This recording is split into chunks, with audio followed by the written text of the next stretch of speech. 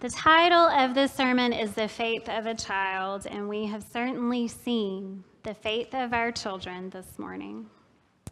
Our scripture reading comes from 1 Samuel chapter 3, verses 1 through 10.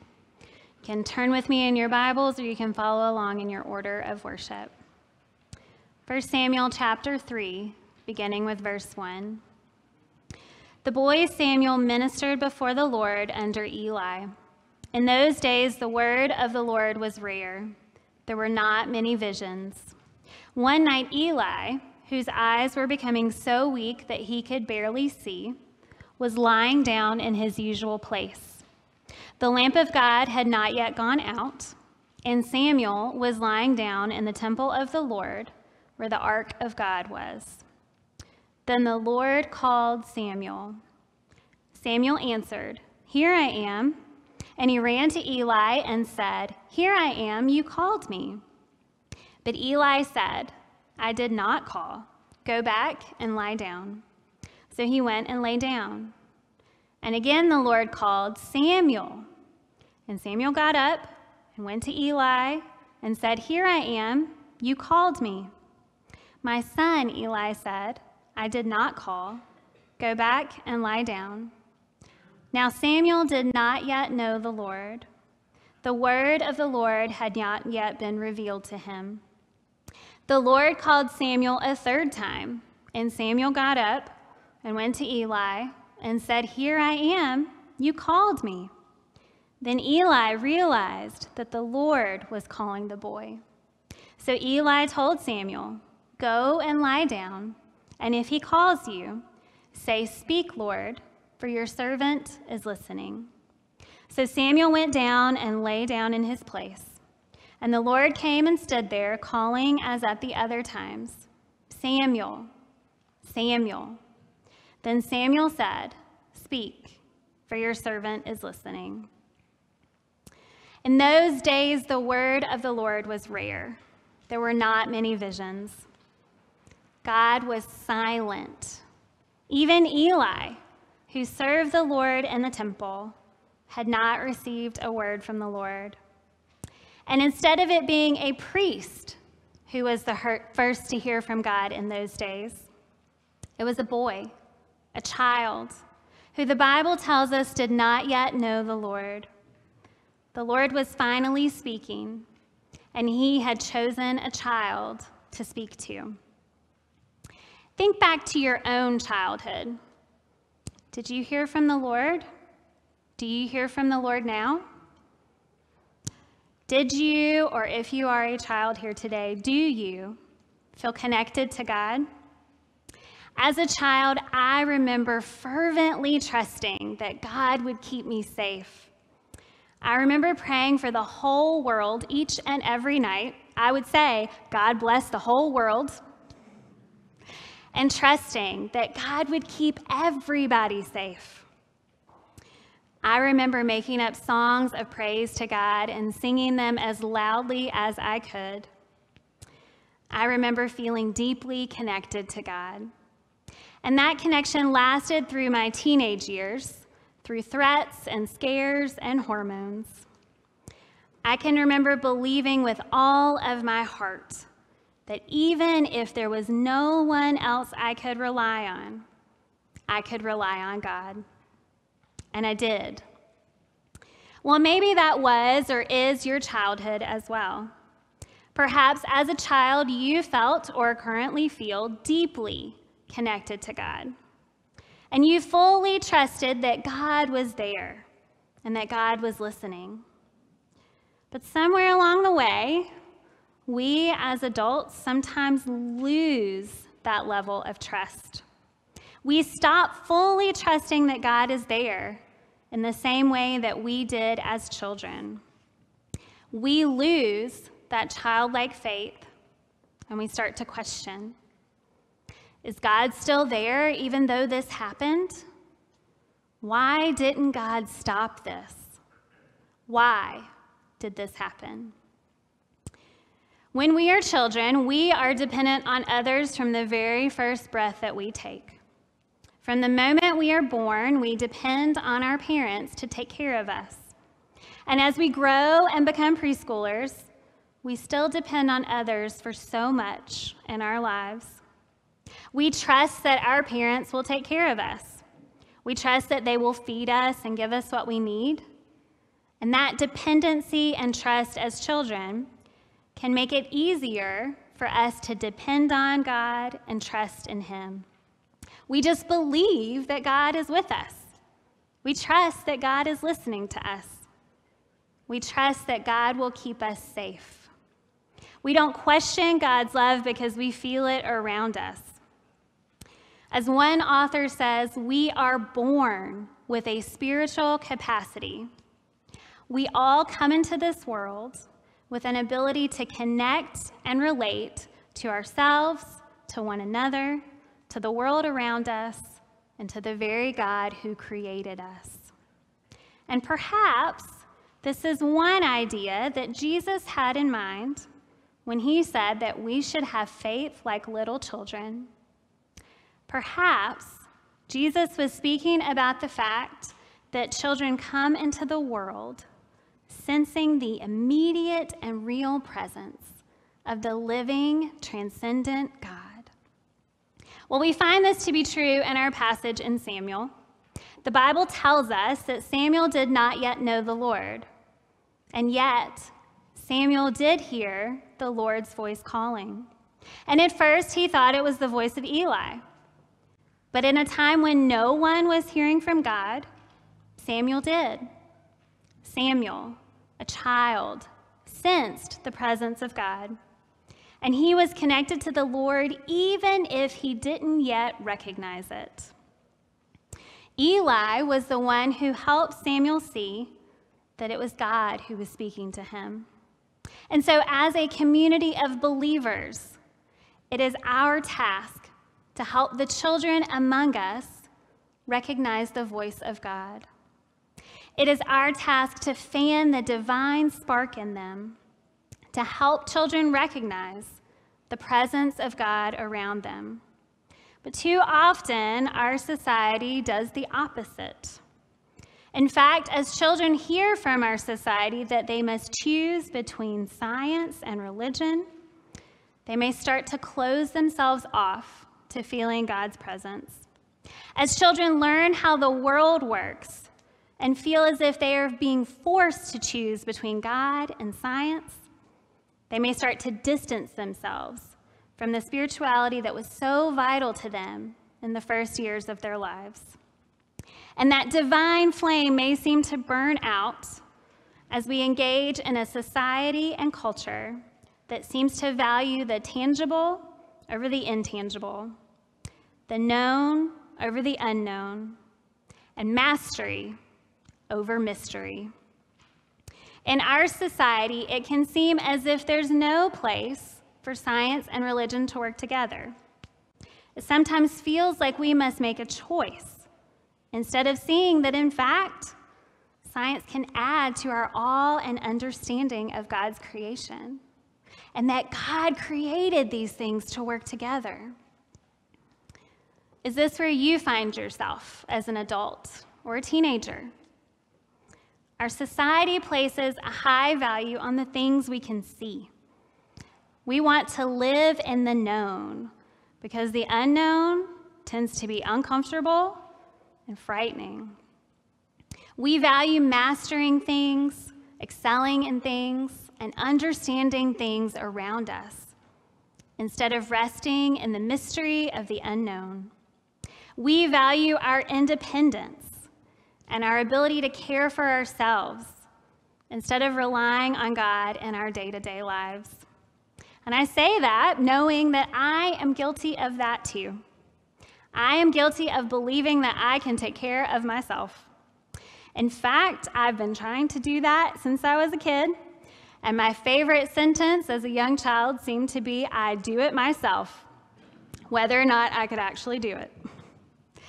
Well, there are times when I find myself fully relying on God only when everything around me is falling apart. And the last year has shown us just how much we aren't in control and just how much we can't do for ourselves. And that has been a difficult lesson to learn. And yet, by accepting that so much is out of our control, perhaps we have also found ourselves relying more on God than we have in the past. Perhaps we have become more open to holding our hands out and asking God to take care of us. Perhaps we have become more open to trusting that God knows and sees everything, even when we cannot. Perhaps we have become closer to having the faith of a child. Carl Rayner says that childhood is infinite openness, and the mature childhood of the adult is the attitude in which we bravely and trustfully maintain an infinite openness in all circumstances, and despite the experience of life, which seems to invite us to close ourselves. So in a nutshell, we grow closer to God when we open ourselves to God. When we bravely open ourselves to trusting God no matter what happens. When we bravely give control of our lives over to God instead of solely trusting in ourselves, we grow closer to God. We step out on faith. We open ourselves more to the joy and to the pain of this life and to the mystery of God. We become more like the children that we were. Well, children can teach us to be more open to God. They can show us what it means to trust God no matter what. And as adults, we can teach them what it means to have a relationship with God. The Bible tells us that Samuel did not yet know the Lord. Now, we know that because of the very place where Samuel was sleeping, in the temple of God, in front of the ark of God, that Samuel would have known about God. We know that Hannah, his mother, and Eli, his mentor, would have taught him about God.